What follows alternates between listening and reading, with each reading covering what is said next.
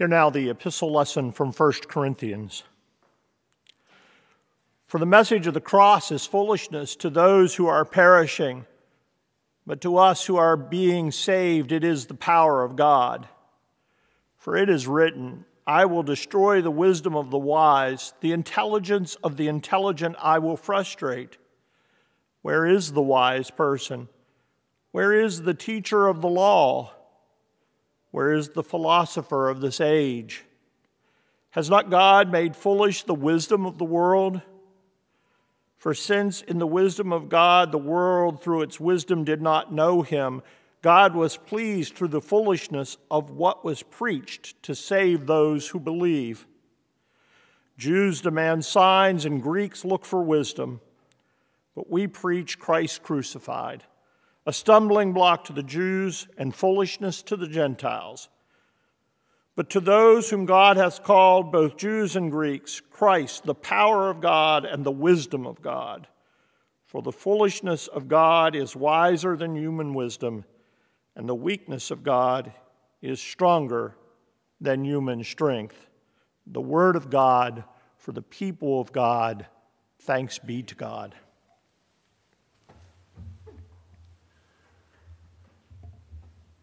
Utter foolishness. Utter foolishness. Paul preached the cross of Jesus Christ, and he himself said, it sounds like foolishness in our world today. Foolishness to those who are perishing, but the power of God to those who are being saved. Now, don't be too quick to categorize yourself as a part of the saved and pointing to some other group as the perishing, because what I have found is this foolish message of the cross often confounds even those who consider themselves religious or on the in crowd. And the reason it confounds is because sometimes we've domesticated the cross, shaped the cross to our own liking, rather than hearing the absolute radical, foolish message of Christ crucified, to which Paul is referring here in 1 Corinthians. And so in that sense today, it is very much a foolish sermon, because we seek to preach Christ and Him crucified. And like Paul, we need to know the message of that cross for our own lives. Why is it such a foolish message, this cross of Jesus Christ? Well, first of all, it's foolish because in Christ crucified, God demonstrates sacrificial love. God demonstrates sacrificial love. Now understand, in the Greek world, in the ancient world, they would have been familiar with gods who demanded a sacrifice. Many of the religions of the day engaged in offering sacrifices to gods. That was familiar. But the idea that a god would become the sacrifice, utter foolishness, completely foolish. That God Himself would love us enough to give entirely of Himself, the fullness of who He was, offer that to us through His Son, Jesus Christ. Some of you have heard me tell in a Bible study setting of a gentleman in my first circuit who was a World War II veteran.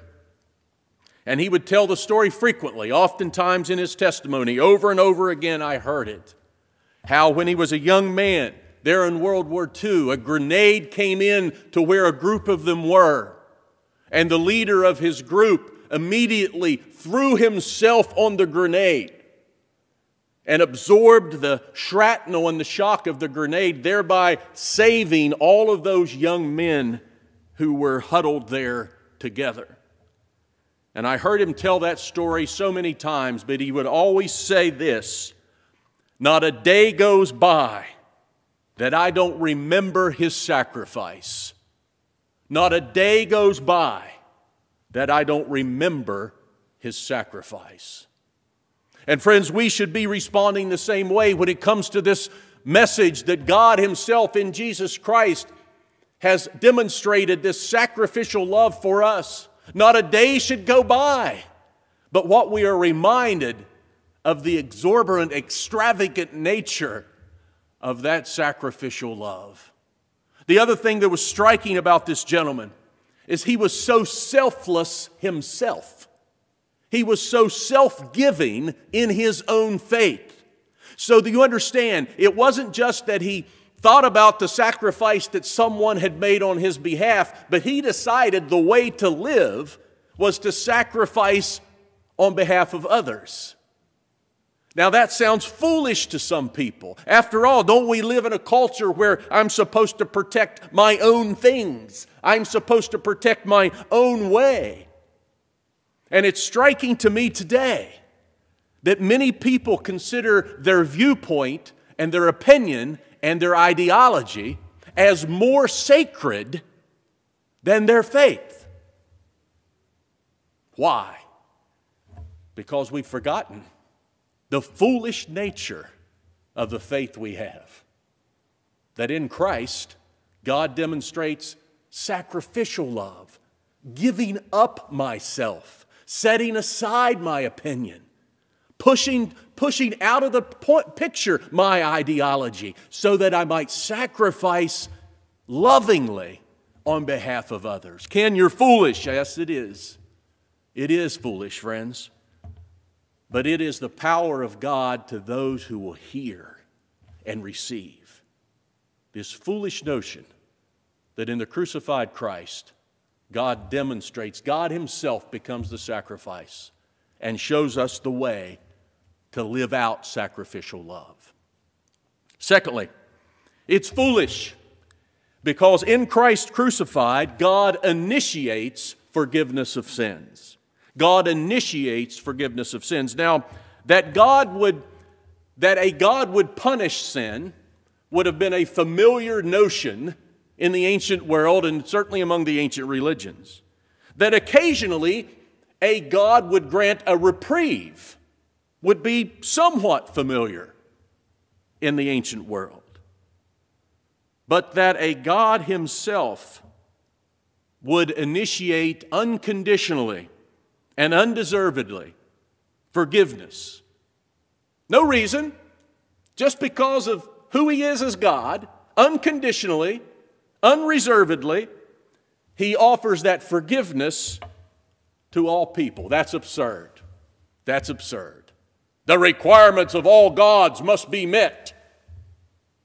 No, God just says, here's my Son. He's the sacrifice. I'm initiating forgiveness. I'm not asking you to get it all together first. I'm not asking you to have your life in order first. God says to us, here's my Son. I'm going to forgive you. He initiates that forgiveness for all of us. Friends, that is foolish and absurd because we always think, if God's going to forgive me, I got to earn it some way. I got to deserve it. That's not the Christian message. In Christ crucified, God is the initiator of forgiveness to us. Read a story a number of years ago, K.C. Carlson.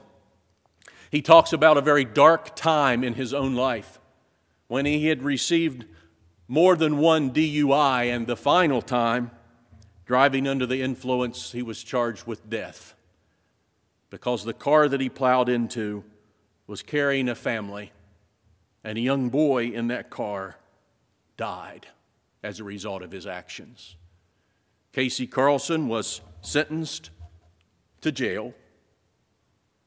He says, one day I was called because I had a visitor. And he said, I went out into the visiting area and I saw a woman that I had only seen one other time. And that was in the courtroom when I was being tried. It was the mother of this young boy. Carlson said, I had no idea what to expect. I picked up the phone, she picked up the phone.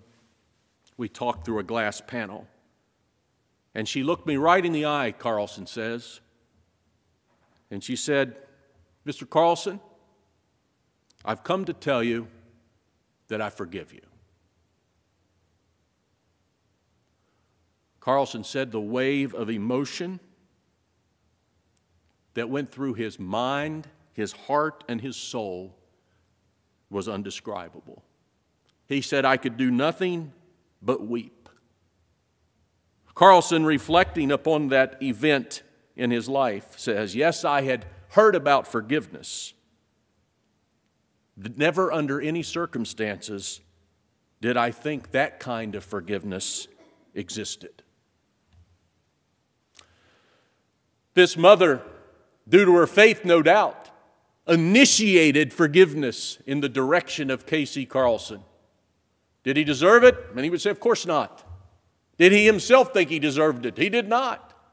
Did it come unexpectedly to him and ultimately set him free and set him on the right path? Indeed it did, friends. And that's what God has done for us in Jesus Christ. He initiates that forgiveness no matter where I've failed, no matter where I've fallen, no matter how many times I've missed the mark. God forgives and makes whole. As one priest was fond of saying, Jesus took people where they were and He loved them into life. Jesus takes us where we are. And because of that great cross event, He loves us into life. He initiates that forgiveness, we receive it, and again, He calls us to offer it then freely to others. Foolish that God Himself would offer forgiveness unconditionally and undeservedly. But friends, that's the message of the cross. If it's not unconditional and undeserved, there would have been no reason for Jesus to go to the cross. None. But God gave His Son for you and for me. He initiated that forgiveness. Finally, it's a foolish message because in Christ crucified, God participates fully in our human condition. Part of the meaning of the cross, and a very important part of the meaning that sometimes we miss, is that in the cross of Jesus Christ, we see a God who participates fully in the human condition. Now, this is perhaps the most foolish of all the notions. The idea that there is a God, certainly familiar to the ancient world, but the idea that a God would become human is utterly ridiculous. Totally foolish. But we see it, and we see the fullness of God's humanity at the cross of Jesus Christ. You say, Ken, what do you mean by that? How is it that God's participating in the fullness of our human condition? Well, I remember a story of a physical therapist in one of the Atlanta hospitals. And this physical therapist was known as tops in his field. He was patient. He listened. He was more than a physical therapist. Sometimes he was a counselor and a therapist. The way that he worked with his patients, the way that he moved them towards wholeness and health, no matter how long it took, was exemplary. And once a patient asked one of the nurses who worked there at the hospital, why is he such a wonderful physical therapist? How does he have such a great reputation? How does he work with people day in and day out? And the nurse simply said, well, we've asked him that too. And the answer is actually pretty simple. He was in an auto accident a number of years ago himself. And it took him 2.5 years, 2.5 years of rehabilitation, intensive rehabilitation, to be made whole again. And then she said this, so he never forgets what it's like to be injured. He never forgets what it's like to be injured.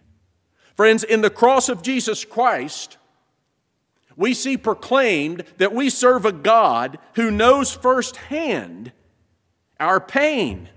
He knows firsthand our agony. He knows our suffering. He knows your mockery. He knows the shame. He knows the confusion. He knows the grief. He knows the uncertainty. He even knows about death and mortality. And He knows all of these things because of the cross. Therefore, you can trust Him. As we walk through these things ourselves, we can trust Jesus Christ completely because of the cross. And that sounds foolish to some. But friends, as George Everett Ross once said, we come, all of us, to Jesus Christ. We come in our loneliness and our need, and we find out that He was lonely too. We show Him our scars. He shows us His. We tell Him about the thorns that afflict us, and He tells the story of the thorns upon His brow. We thirst as we walk through a barren and dry land, and we find out that He thirsted as well. Friends, it's upon the basis of our common humanity that God comes to us. And in Christ, amidst it all, offers us His love and a grace that is always sufficient. Friends, it's a foolish message. It really is. That in Christ crucified, God demonstrates sacrificial love, initiates forgiveness, and participates in the fullness of our humanity. But it can be power and strength for your life if you'll look to that cross, place your faith and trust in the one who went there for you, and begin to live the life that He has designed for you to live. Thanks be to God. Amen.